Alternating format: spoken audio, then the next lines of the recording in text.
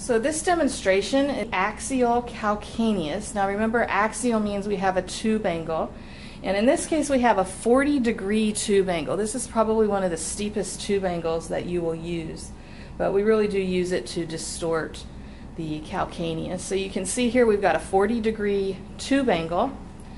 I am tube film aligned, and in order to do that, the easiest way with the dorsiflexion of the foot is to make sure that the heel is centered at about the bottom half of the image receptor.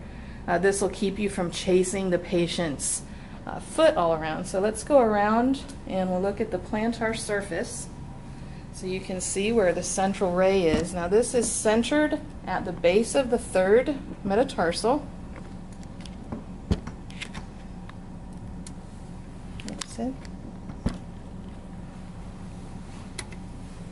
And you can see here that we're going in about the base of the third. You want to keep your collimation open.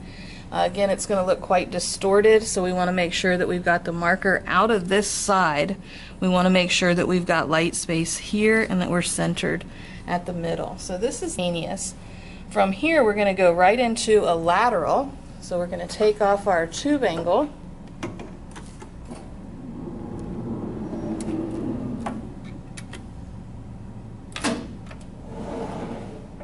Again, 40-inch SID.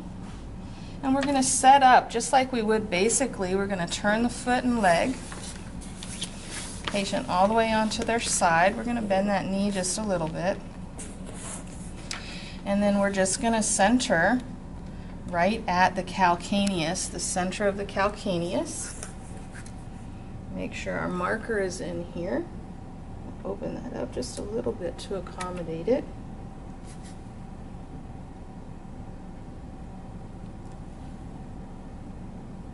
And again, this is going to be at mid-calcaneus, so that's a two-view calcaneus.